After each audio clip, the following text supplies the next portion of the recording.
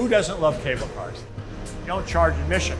We're still free, which we're kind of proud of. You know, it's not much free left in the world anymore. So we've managed to do that through donations and through our gift shop. You get a real look and a real appreciation of what early transit systems were like. This was the transit of the day from about 1875 to about 1893 or later, you know.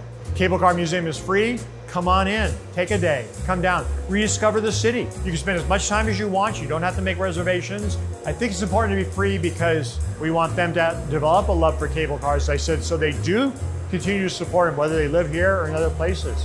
People come in and say, oh yes, you know, I've passed by this, I've heard of this, I've never come in. They always enjoy themselves. People love cable cars. And there's none left in the world. So if you want to ride a cable car, you got to come to San Francisco. You know, that's what makes the city. But without the cable cars, you'd lose part of that, you know? Because people who come here and they love it and they love the history and they can ride a cable car that's been running since 1888 or 1889. Wow, that's something. Can't do that with other historical museums.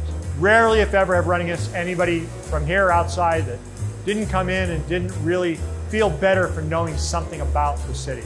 It's an experience. And it's an experience you'll always remember. I hope that they walk away with a greater appreciation of the history, with the mechanics. As I said, you know, people are fascinated by the winding machine. And what I really hope is an appreciation, which is part of our mission, is these young kids will grow up with an appreciation for cable cars, and the ones that live here and other places, they will make sure that there will always be cable cars in San Francisco, because once they're gone, they're gone. It's the heartbeat of San Francisco, that sound of the cable in the slot, you know? And without the cable cars, you know, we'd lose something of San Francisco. We'd lose part of its heart and soul. It wouldn't be San Francisco without cable cars.